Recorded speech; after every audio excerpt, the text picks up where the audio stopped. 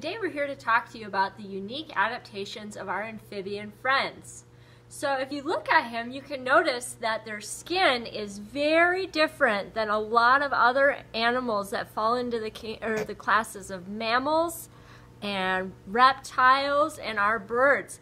They have this very thin skin that is also something called permeable.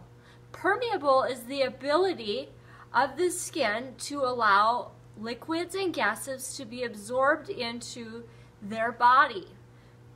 This can be a positive adaptation for many amphibians as it allows for them to breathe underwater. So when frogs hibernate in the winter, they're able to use their skin as a giant gill to help them breathe and absorb their oxygen and allow it to go into their blood vessels. Many salamanders are so effective at breathing through their skin that they don't even have lungs. However, Mr. Sai, although an amphibian, he has lungs. So we're going to start our demonstration so that you're able to see what permeability actually means for an amphibian.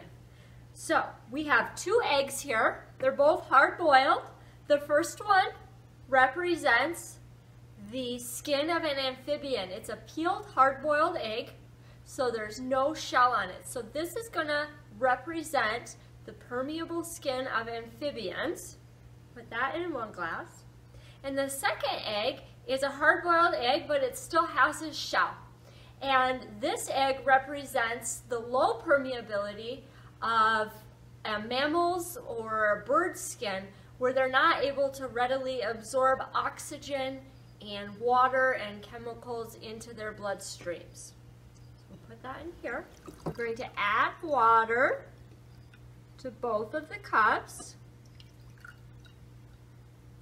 And then just like Easter egg dyeing, we're going to add some food colors. So we'll do purple food dye. We're going to add 1, 2, our eggs sit for about a half hour now.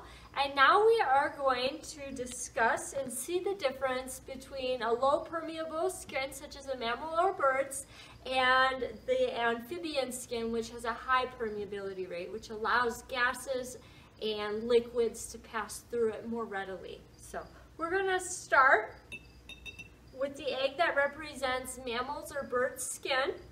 As you can see, the egg itself is pinky purple, so it's dyed. But now we're going to open it up and we're going to observe the inside of the egg to see how much of the liquid, or if maybe we were doing this to demonstrate an ecosystem, how much of the chemicals that could be in our waterways got into the skin of this animal.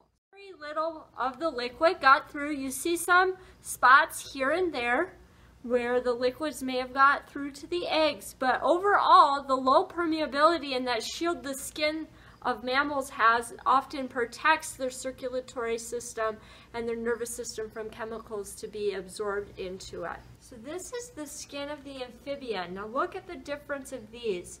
The skin, the thicker skin of a mammal obviously protected the mammal and the circulatory system, whereas this amphibian obviously was able to absorb the water and the air and chemicals into his system. This adaptation, although we talked about how it can be beneficial for frogs to allow them to hibernate in the winter, they use their skin as a way to absorb oxygen into their bodies and into their blood.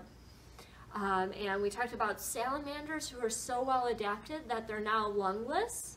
And there's many other amphibians that benefit from such an adaptation. However, it can also be a harmful adaptation now that we've introduced humans to the landscape.